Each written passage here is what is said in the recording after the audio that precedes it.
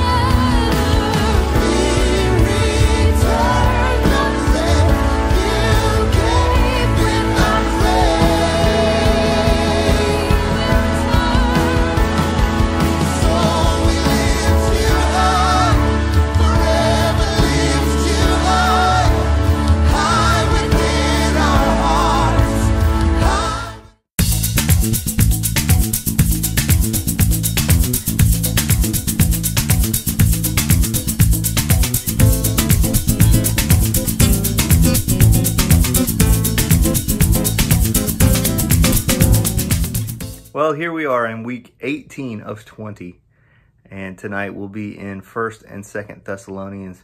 So let's get to it. I want to, before we begin our 3-word synopsis, tell you a little bit about the Thessalonians, some things that we can take out of what Paul said to them in these 2 letters. First of all, they are a persecuted church. They endured persecution, and Paul mentions that in a few places in both of the letters.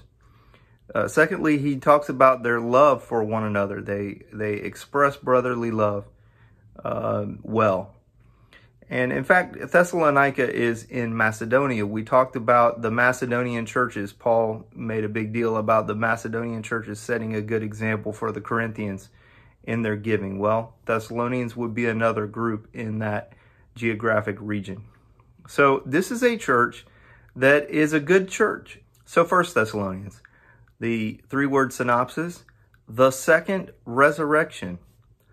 The resurrection of Jesus was the first resurrection, and there's going to be a second resurrection. There's going to be a resurrection of the dead, those who are in Christ Jesus, those who are Christians, those who are saved, and then die. Those who have died and those who will die before he returns will be resurrected when he returns. And that is the main message that he communicates, and we'll talk more about that in just a minute.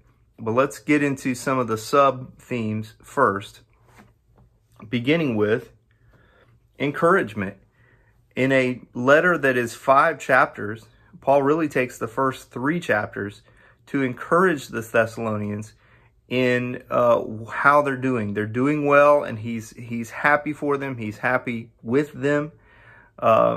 It reads a little bit like a newsletter, almost like if Brother Jeff and Sister Nancy were sending us their ministerial newsletter. But it's not really news. It's more of him kind of reminiscing on his time with them and reflecting on the messages that he's receiving about them, that they're doing well. This is an encouraging letter to the Thessalonians. The first 3 of 5 chapters really deals with that theme. Then at the beginning of chapter 4, we get the theme of holiness. Paul instructs them to live a life of holiness. That is the Christian way, and it's the only way. It's not optional. And then finally, at the end of the letter, we get another little section with just some general Christian instructions. Things like pray, rejoice, give thanks, so forth. A little section there. Embedded in all that, in between all that, in the end of chapter 4 and the beginning of chapter 5, is the main piece of theology for the letter. And that main piece of theology deals with the end times, and specifically the resurrection of the church, the resurrection of the dead in Christ. And so let's turn to that now and take a look. It's too easy to just simply say that this section is about the end times, as in a very generic way, just say this is about the end times and the return of Jesus. It is about those things. But there's a specific question that's being answered here that is an obvious question that the Thessalonians have for Paul. He is addressing a concern that they have, that people who die, Christians who die, would somehow miss out on the return of Jesus, or miss out on something that those who are alive would get to experience. And so the question that he's answering is, what will happen to people who die before Jesus returns? And the answer he gives begins here in verse 13 of 1 Thessalonians 4. Let's read it together. But I do not want you to be ignorant, brethren, concerning those who have fallen asleep, in other words, who have died, lest you sorrow as others who have no hope. For if we believe that Jesus died and rose again, even so God will bring with him those who sleep in Jesus. In other words, Christians who have died. For this we say to you by the word of the Lord, that we who are alive and remain until the coming of the Lord will by no means precede those who are asleep. We will have no additional benefit. Those who are alive, I say we, maybe I'll be alive or maybe I won't. But when Jesus returns, those who are alive will have no additional benefit over those who die before he returns. And now 2,000 years worth of Christians who have died before he returns. And so he goes on to explain what will happen then. For the Lord himself will descend from heaven with a shout, with the voice of an archangel, and with the trumpet of God," remember that, "and the dead in Christ will rise first. Then we who are alive and remain shall be caught up together with them in the clouds to meet the Lord in the air, and thus we shall always be with the Lord. Therefore, comfort one another with these words." Okay, so get the picture here. Jesus comes. As he's coming, those who are dead are resurrected and caught up to meet him in the air. And those of us who are alive are caught up together. So both the dead who are now resurrected and the ones who were alive who never died together are caught up to meet Jesus in the air. Going on to the beginning of the next chapter. "But concerning the times and the seasons, brethren, you have no need that I should write to you. For you yourselves know perfectly that the day of the Lord," that key phrase there, the day of the Lord, refers to when the Lord comes. "That day of the Lord so comes as a thief in the night. For when they say peace and safety, then sudden destruction comes upon them, as labor pains upon a pregnant woman, and they shall not escape. But you, brethren, are not in darkness, so that this day should overtake you as a thief. You are all sons of light and sons of the day. We are not of the night, nor of darkness. Therefore, let us not sleep as others do, but let us watch and be sober. For those who sleep, sleep at night, and those who get drunk are drunk at night. But let us who are of the day be sober, putting on the breastplate of faith and love, and as a helmet the hope of salvation. For God did not appoint us to wrath, but to obtain salvation through our Lord Jesus Christ, who died for us, that whether we wake or sleep, we should live together with him." That word wrath in verse 9 has been used and pointed out in many discussions on this. The wrath of God will be poured out in the last day on all those who have never come to yield to him and to humble themselves before him and receive him as Lord and Master. The wrath of God will be poured out on those people. And Paul indicates that the wrath of God is not to be poured out on we who do the right things, who humble ourselves, who receive God's free gift of salvation, and who follow Jesus as Lord and Master. The wrath of God is not reserved for those people. Now, there is a difference between the word wrath and the word tribulation. And so the wrath is what God does to the bad guys. Tribulation sometimes refers to what God does to the bad guys, but it also often refers to what the bad guys do to the good guys. In other words, we have persecution and tribulations in this life. And the great tribulation involves, in part, the bad guys doing bad things to the good guys. And so I want you to see a distinction there between the tribulation and the wrath of God. The wrath of God is not reserved for those who follow him and are his children. So then the message of 2 Thessalonians is to come back and add another layer to this discussion of end times. The question has been resolved in terms of the dead in Christ rising, so they won't miss out on anything. But now the question becomes, has Jesus already come? There's some rumors circulating that the Lord has already returned. And Paul makes a point here of, no, the Lord has not returned, and don't accept that kind of a message. And he gives us a piece of information, something to look for. The Lord will not return unless or until something particular happens. And so let's turn to 2 Thessalonians chapter 2, which is the meat of the letter. Chapters 1, 2, and 3. Chapters 1 and 3 sort of serve as some sub-themes there. But chapter 2 is where the meat of the letter, where the main message of the letter resides. And that main message of the letter is after the abomination. After the abomination, and we'll explain what that means. So let's take a look at 2 Thessalonians chapter 2, and we'll see what Paul is getting at here with after the abomination. He says, "Now, dear brothers and sisters, let us clarify some things about the coming of our Lord Jesus Christ." Notice we're talking about when Jesus returns, and how we will be gathered to meet him. Again, emphasis on the Lord Jesus returns and we are gathered to meet him. We just talked about that in the previous letter. Don't be so easily shaken or alarmed by those who say that the day of the Lord, again, just another, there's that phrase that's talking about the end times, Jesus returning at the end of time and us being with him.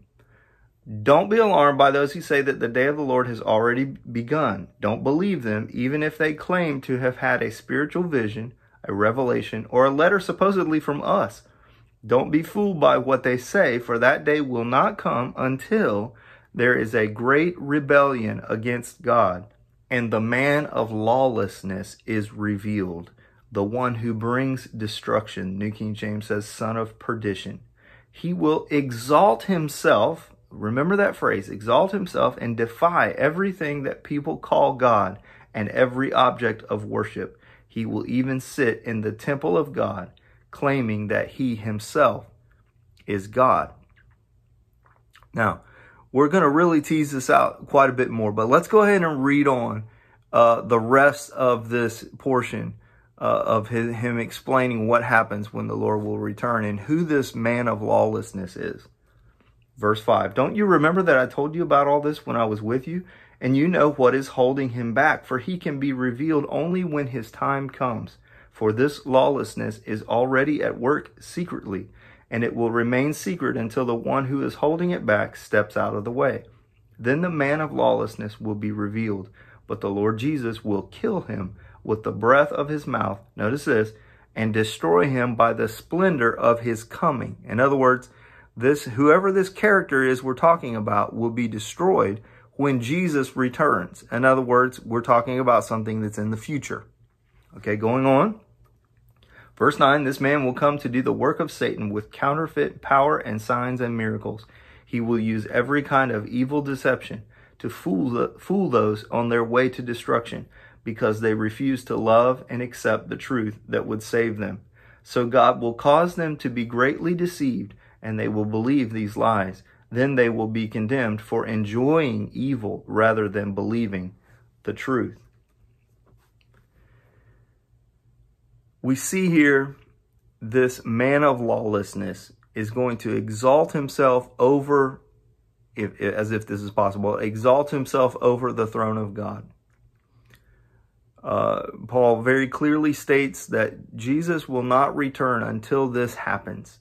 Okay, I want to bring in a couple other passages of Scripture now to fill in some gaps here. Who are we talking about? What are we talking about?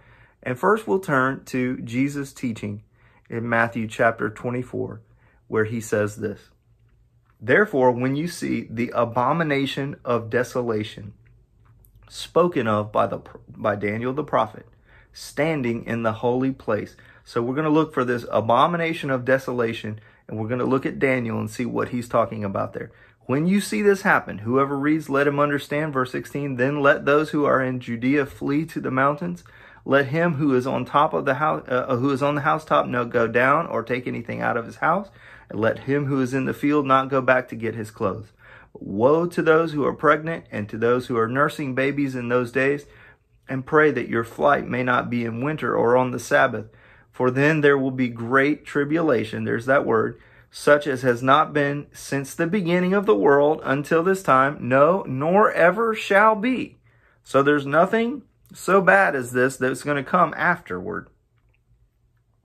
And unless those days were shortened, no flesh would be saved, but for the elect's sake, those days will be shortened. Notice this now in verse 29. Again, this is Jesus teaching. Immediately after the tribulation of those days, the sun will be darkened, and the moon will not give its light.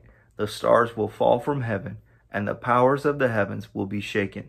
Then the sign of the Son of Man will appear in heaven, and then all the tribes of the earth will mourn, and they will see the Son of Man coming on the clouds of heaven with power and great glory. And he will send his angels. Remember, we talked about the archangel and the sound of a great trumpet. We saw that in Paul's letter as well. And they will gather together his elect. We saw that in 1 Thessalonians, from the four winds and from one end of heaven to the other. Notice that this is immediately after the tribulation of those days, the Son of Man will come. In other words, Jesus will return. Okay, so what is this abomination of desolation? Well, there are actually previous abominations that have already occurred. And one thing we need to remember is in our prophetic literature, Daniel is the one we're looking at right now. We'll look at it in just a second. There's often a near and a far fulfillment. In other words, there's a fulfillment of that prophecy that happens earlier, and then there's another one that comes later. So the nearest fulfillment is when Antiochus IV captured Jerusalem and sacrificed a pig to Zeus in the temple, 167 BC. So Antiochus desecrates the temple. This fulfills the prophecy of Daniel, the abomination of desolation. But this clearly cannot be the event that Jesus is referring to, because Jesus comes after that. He's saying there will be something yet to come afterward. And so then we turn to the second abomination of desolation. Many people point to the destruction of the temple. It doesn't get much more abomination and desolation than destroying the temple in the year 70 AD. So this is another kind of foreshadowing. It's an abomination of desolation, but it can't be the final one, because Jesus said that when that abomination of desolation happens, immediately after that, he's going to return. And so since he didn't return in AD 70, that means that we're to expect at least a third, but a third fulfillment of this, a far fulfillment, the final fulfillment, which is right before he comes back. Okay, turning to Daniel now, let's actually see what Daniel wrote about this abomination of desolation, and this will shed a little bit more light for us. In chapter 11, he says this: "And forces shall be mustered by him, and they shall defile the sanctuary fortress, and then they shall take away the daily sacrifices and place there the abomination of desolation." Now we're talking about in the temple. Then in verse 36, "The king shall do according to his own will. He shall exalt and magnify himself above every god." That is a very close wordage and verbiage to what Paul uses to describe that this character, this son of perdition, this man of lawlessness, will exalt himself over God, and shall speak blasphemies against the God of gods, and shall prosper till the wrath has been accomplished. For what has been determined shall be done. Going on, in chapter 12, "Then I, Daniel, looked, and there stood two others, one on this river bank and the other on that river bank. And one said to the man clothed in linen, who was above the waters of the river, 'How long shall the fulfillment of these wonders be?' Then I heard the man clothed in linen, who was above the waters of the river, when he held up his right hand and his left hand to heaven, and swore by him who lives forever, that it shall be for a time, times, and a half a time." A time, times, and a half a time. A time, that's one. Times, that's two. And a half a time. So 1 and 2 and a half. So that's 3.5. In other words, we're talking about 3.5 years. Or 3.5 something. And we believe it to be years. We'll see why in just a minute. "And when the power of the holy people has been completely shattered, all these things shall be finished. Although I heard, I did not understand. Then I said, 'My Lord, what shall be the end of these things?' And he said, 'Go your way, Daniel, for the words are closed up and sealed till the time of the end." Notice this is talking about the end times. "Many shall be purified, made white, and refined, but the wicked shall do wickedly, and none of the wicked shall understand, but the wise shall understand. And from the time that the daily sacrifice is taken away, and the abomination of desolation is set up, there shall be 1,290 days. Blessed is he who waits and comes to the 1,335 days. But you go your way till the end, for you shall rest and will arise to your inheritance at the end of the days." Notice 1,290 days, divide that by 365, you get approximately 3.5 years. And it says that Daniel will rest, in other words, he'll die, and he will arise at the end of the days. So putting this together now, Paul is saying in Thessalonians, 2 Thessalonians, this man of lawlessness, whoever this character is that comes and desecrates the temple, it will be after that that the Lord will come. And Daniel says it will be 1,290 days and 1,335 days. Now, which one of there must be a little extra period of something there. I'm not sure. But in other words, a 3.5 year period. And then Daniel will rise at the end of those days. Well, if Daniel is rising at the end of those days, then that is when all of the church will rise in the resurrection. Summing up then, the message of 1st and 2nd Thessalonians together is the second resurrection after the abomination. The resurrection of the dead in Christ will rise. When? After the abomination. We've really just scratched the surface on the end times. If you'd like to dig into this a little bit more, about a year ago, maybe more, we put out a little pamphlet on what the Bible teaches about the end times. And if you're interested in that, just reach out and we'd be happy to send it to you. 2 weeks left. Next week, 1 Peter. And in week 20, we'll have 2 Peter and Jude. We'll see you next week.